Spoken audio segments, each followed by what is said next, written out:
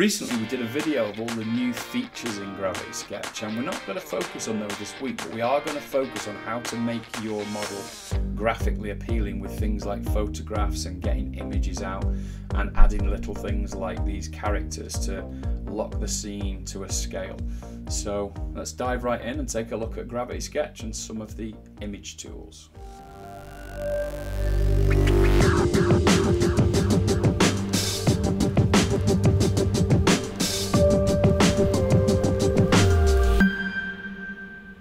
So we've made a cool scene and we've got a ship and we've got some people. Let's have a look at who we've got. So we've got crew working on the ship. Got this guy talking to these guys. And you want to start working around the ship with some imagery really. So basically taking some images out from this scene, because we've done the core work's done, the layout of the ship's done, the scene's done. So first one we'll look at is, if we go to blue button on your non-dominant hand, and then we can look at the photograph, take a screenshot, and this is where we've got loads and loads of options. So the first one we're going to look at is just literally taking a photograph. So we've got field of view change here. So as we move around, you can see if I pull right into it at the front there, that gives you some quite dramatic effects, going all the way from that, which can be quite useful from a low perspective, all the way up to some crazy stretched views like that, which can be a little bit too dramatic and not really for this, this size of scene really. So to take a photograph, simply line it up. That's, if you notice up here, we've got 58mm. So let's get it to something that we recognise. Right, so we're now shooting at 50mm, which is something we'd all use, and we'll just take a photograph. So you click with your non-dominant hand the trigger, and there you go, and that sends off a screenshot to wherever you've got it saved. So it's normally in the root of documents. Okay, so that's one way of starting things off. Now, if you're not so much for this scene because it's a big scene, you might want to play with the depth of field near. So I'm going to play with it, but I wouldn't recommend it for large scenes. This is for when you're doing something small. So if this was a toy maybe. So if you adjust both ends, you've got an ability to adjust the depth of field for the photograph. So if you're doing this for concept art and you just want to bring something into focus, let's go on the guy at the front. See what happened there? I pushed through, the camera pushed through. So we don't want to go too close. So I'm right at ground level now, and as you can see there, the depth of field is, there we go, I've just got the guy in the front in the depth of field. So, and I'll take a photograph of that, you'll see it whiz off. There you go. So that, again, that can be useful, not for this particular scene, I don't think. If you look in the main scene as well, as I'm moving it around, you can see that depth of field plane changing, which makes it really cool to use. So you've got a few other options down here. Preview depth of field, which gives you the colour of it. Square, which I wouldn't touch, because normally you'd be, unless you're doing it specifically for a size that you need. Let's just get rid of that depth of field. And then this is useful. You've got show UI or not. So depending on the type of image you want, whether you want to show it as a screenshot work in progress or just use it for concept, then turn that off. And the last one I've just left, which is transparent background. And I use that a lot. So that one is where we just want to take it out as like a PNG with a transparent background, and that's the one I use the most. So if I take that picture now, that pretty much saves everything. The ground plane here, which is the stage, is actually visible. So you can turn that off at this point if you want, and you do that like this. So blue button, go back to your settings, and you've got stage floor here. So you can turn that off, and that would help. Got a straight line there. Now I'm going to turn that back on, and I've gone all the way. You've got circular or square there, and I'll turn that on because I want that, and I want to register the shadows for what we're doing now. So that's the first one, and it's got you basic skills of taking photographs in here. So let's move on to the next one, which is going to be same place. Let's go in there. Photograph, and we're going to go and look at this, which is add quad in Sketch.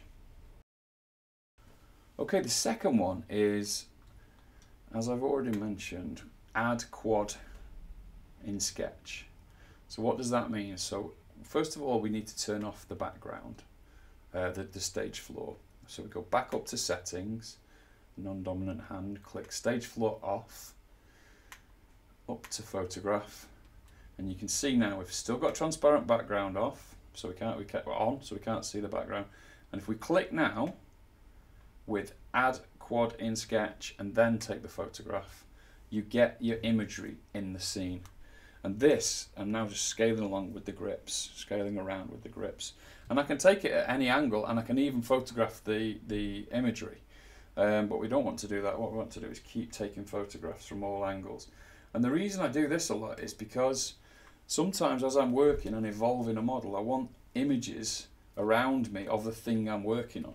It's almost like having different views in something like Maya. Now you'd normally want that as a reference to model from, but it's actually quite useful to have it as you're working along, and you might do different iterations and have it left in the scene.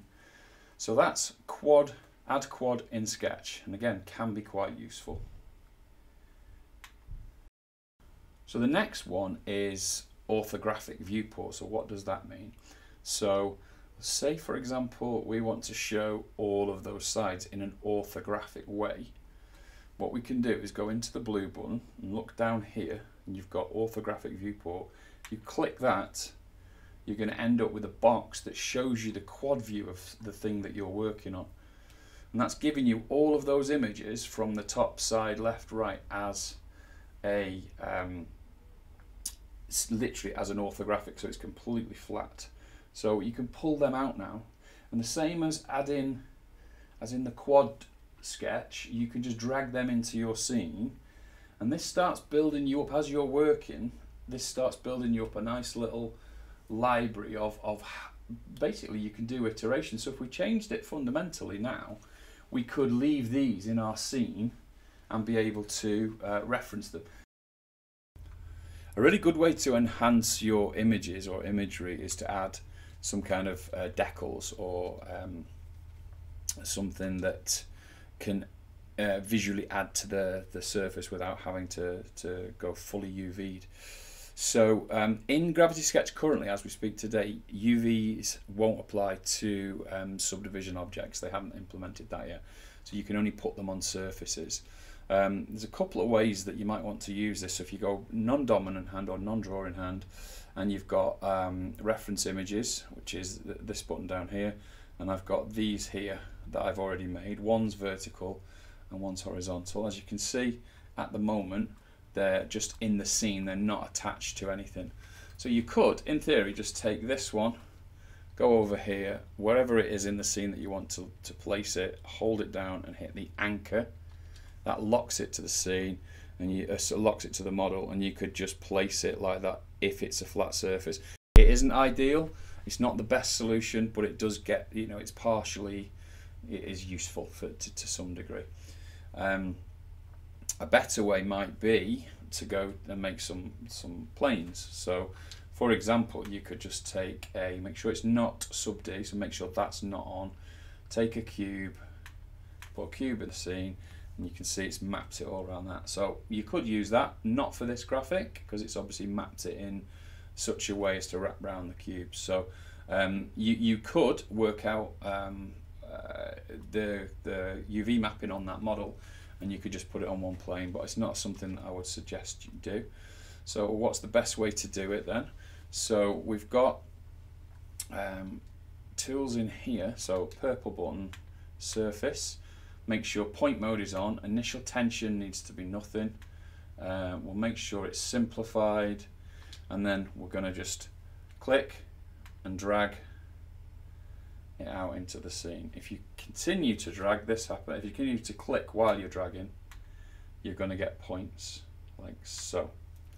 Now why is that useful? Just move this one over here. If I delete that one, why is that useful? Because what you can do is, if you've got a surface that's bent around like this, you can take that, and now if you flick with your thumb while you're in point mode, you're going to get the ability to move edges.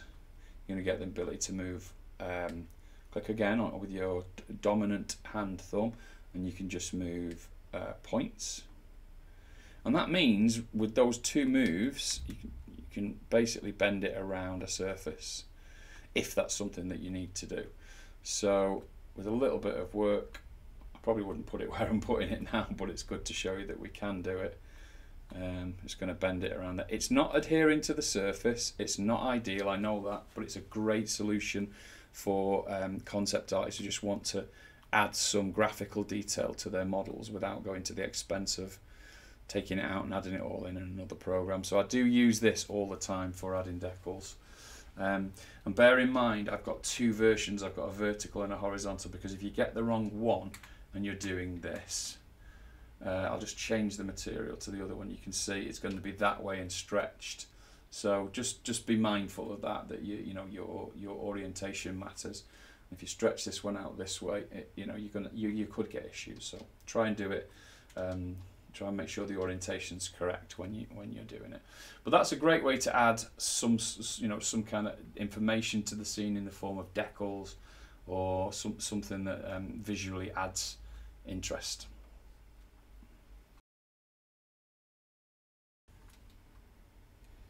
For anyone not used to Gravity Sketch, it might be useful just to show how we add these characters in, because they are very useful for giving scale and reference. So let me just put the floor back on. So settings, stage floor, and you can see I've got characters here, here, here, and more importantly up here. You can see how it really shows the scale well by adding a character in. So how do we add anything like that in? So that's quite simple. So back to the purple button, non-dominant hand. Apologies, not the purple button at all. So go to the blue button, non-dominant hand, and you've got a prefabs here. Try and hold it away so you can see it all, prefabs. And in here you've got mannequins, heads, and vehicles. So just push through with your hand, male or female, we'll do a female this time, and drop her in the scene like so. Now she's a little bit different than other Gravity Sketch models because you've got access to be able to pose her. So we'll just change her colour to the colour that we're using in this scene. And to be able to pose her now, you put her in the place that you want, for example. In fact, no, we'll do it this way so that you can see me pose her. Bring her down to scale the scene. And then on your non-dominant hand, click off the panel if you're still on it like I was.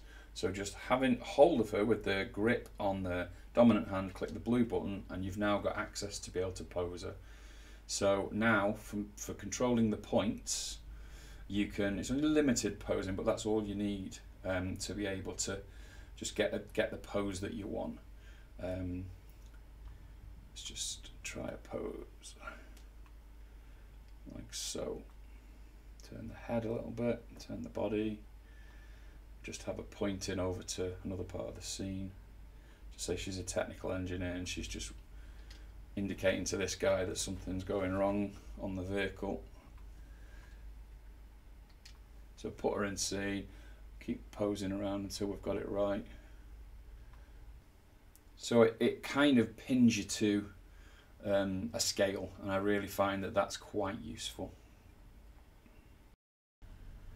So something that you don't normally associate with VR that much yet, or VR creation tools, is transparency. And you can see there I've done a cockpit with a transparency on the windows, which is quite nice. So how do you do that? So let's just make a sheet of geometry and then I'll show you. So to do it, we're going to go to a new layer. So blue button, layers, make a new layer down the bottom here. And then we're going to go to primitives and make sure we're on sub D. In fact, no, don't do sub D because, well, yeah, sub D is fine. Bit indecisive there. And we will just bring out a block like so, and that'll be something to work with. Bring it to roughly where I want. There's no symmetry on, but I should have had it on. It doesn't really matter. And now you can see I've got the ability to move the points, the edges, or as normal subdivision modeling. So let's just say we're going to put something like this here. So we're going to make a transparency across this, almost like a fake wing here. Take this piece, bring it down here. I'm just going to connect it here and then down. In fact, it wouldn't be there because it would intersect, so we'd have it behind here. And then we'll change that a little bit with some, put some splits in now. Like so. And have it coming down like this. More splits here, so we can avoid the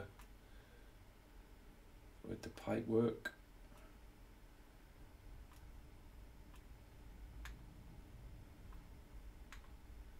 And now we'll subdivide it. And again, keep working on it and just filling in where it wants to be.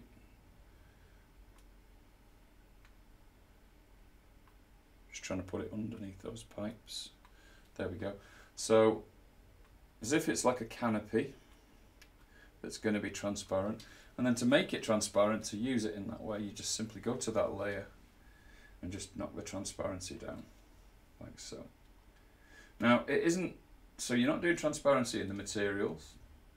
What you're basically doing is you're faking the transparency by just making the layer transparent. But on some jobs I've found that quite useful. Exactly like this with the windshield there, it just looked really good. And bear in mind as well, if I just take an engine and show you inside it, the colours obviously will be muted or slightly changed, and if you put a black or grey object in, it's going to tint it to that colour, which is, again, it can be quite useful, certainly if you're doing experimental stuff like this and you wanted to just get some kind of transparency going. So play with the colours as well with the transparency, because some of them show the transparency really well. If you go all the way to black, you get that grey. If you go all the way to white, you're going to get, you know, another very different effect. So just do it suitable to your scene. But it's there, you know, it can be a good tool, and it does show in the photographs when you're trying to photograph your scene. So it can be quite useful like that. SouthernGFX is about helping you create your art in new and exciting ways. If you like the content that we're creating, then give the video a thumbs up, subscribe to the channel, hit the notification bell, and we can let you know when we upload content on a Wednesday and a Friday every week.